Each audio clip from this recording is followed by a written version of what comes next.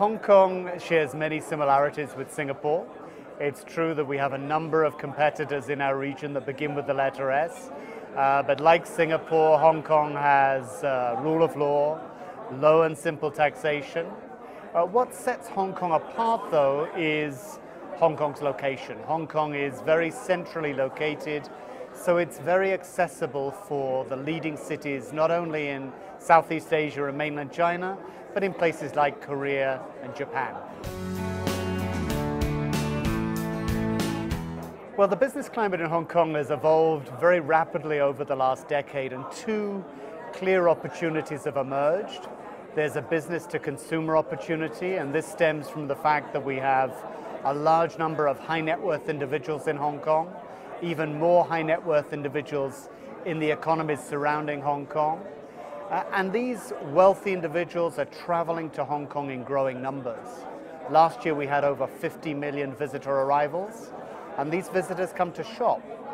So we have tremendous concentrations of the brands, the products, the services that these wealthy individuals want to buy. And so for Indian companies that have a consumer product, a brand, or a consumer service, Hong Kong's a great place to start because this affluent segment of China's population will come to you. You don't have to open up right across China. From our initial studies, we see some real potential in things like fintech, financial services technology, but also in e-commerce and e-retailing. You know, China's a major market as well as a major place to source consumer products.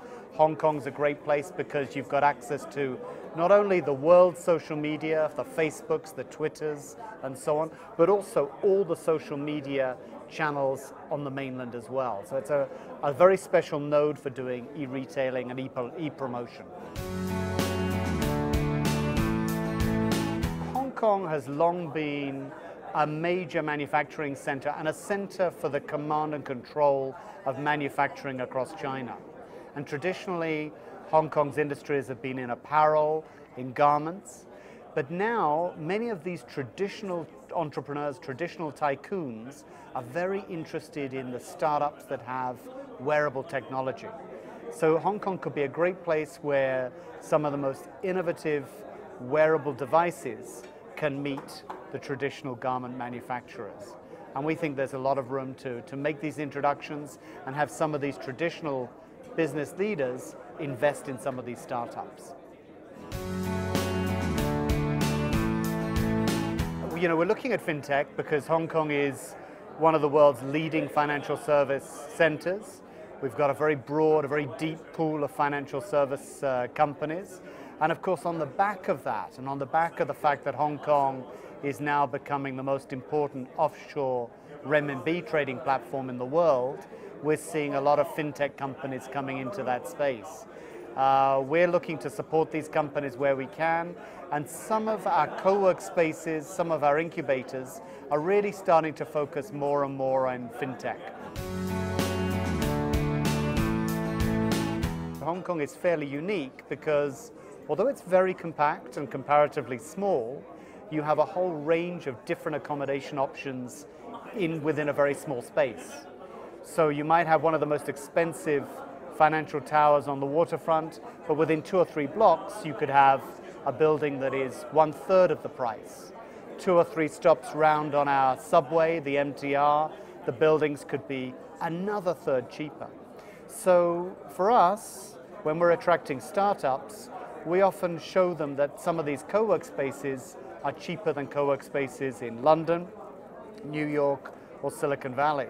You can rent a desk, a seat in a co-work space for as little as $130 a month in Hong Kong.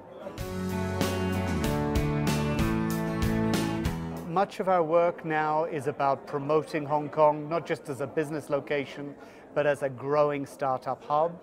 We need to communicate the fact that the startup community is growing from a low base extremely rapidly. If you go back 3 years, we had just 2 co-work spaces in Hong Kong. Today we have 20. We've seen the number of startups that we support and invest in Hong Kong grow by 60%, and we believe this is just the beginning.